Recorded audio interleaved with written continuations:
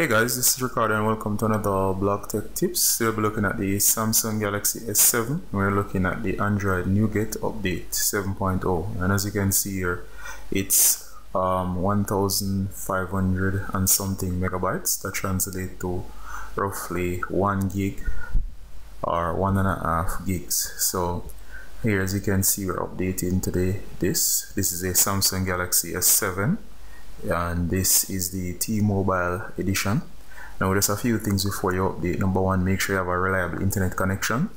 Number two, make sure you also have a SD card with enough space. I recommend 16 gigabytes of free space before trying to update for it to successfully update, so keep that in mind. As you can see guys, here we have the device fully updated. As you can see, it's actually the Galaxy S7 and it's fully updated to Android Nougat. Now as you can see, you're going to look at some of the menu differences, and as you can see here, the toggle has changed. As we are going into settings, you can see that the arrangement has been simplified. Go out into the about device. As you can see, this is SM-G930T. Alright, as you can see, the Android Nougat symbol.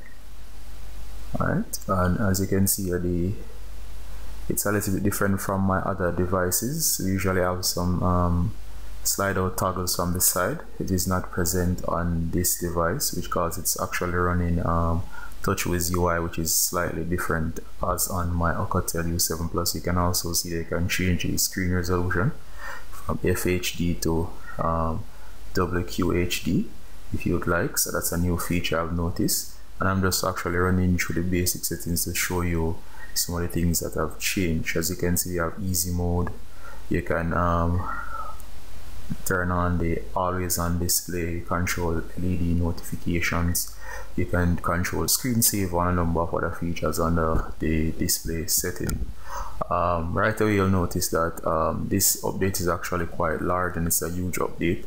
I've noticed that as of today, T-Mobile has just started to roll this out for their devices. Other devices should by now be getting them as well, so you can actually apply the update features I've showed you. As you can see, you have the quick access toggles here. You need to just swipe down, and as you can see here, we can swipe from one side to the other. The things I like here is you have mobile hotspot, sync, Wi-Fi calling, and so on, easily accessible from within the toggles here.